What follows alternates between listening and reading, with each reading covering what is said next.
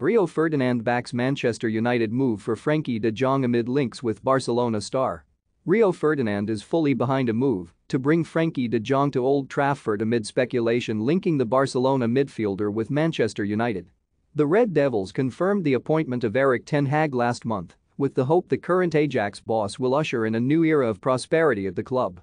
United have endured a poor season and are set for their lowest points tally in a Premier League campaign with one match still to play.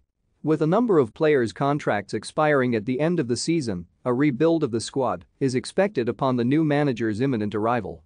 One of the names linked with a switch to United is De Jong, who was pivotal in the run of Ten Hag's Ajax team to the Champions League semi-finals in 2019.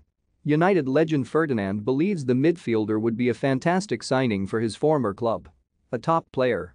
"I watched him really closely in Ajax's Champions League semi-final team," Ferdinand told the 5 YouTube channel. "They're saying he could be the first signing under Ten Hag. If he is, I will be sitting here going yes, great sign of things to come." He's 25 years old, not huge in terms of his frame, but what he has got is he's quick with the ball, really good dribbler, can get out of tight situations, good passer over the short and medium distances.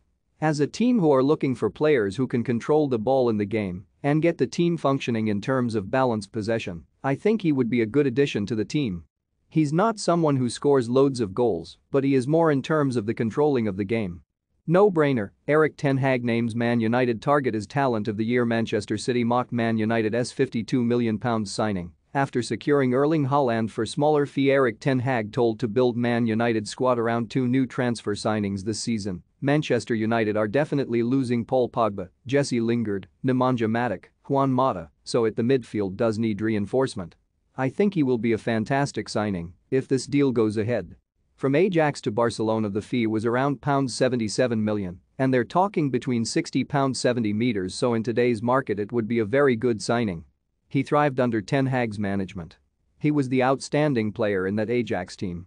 More Manchester United wonderkid Alejandro Garnacho tipped for the top after Youth Cup final victory. More a no-brainer.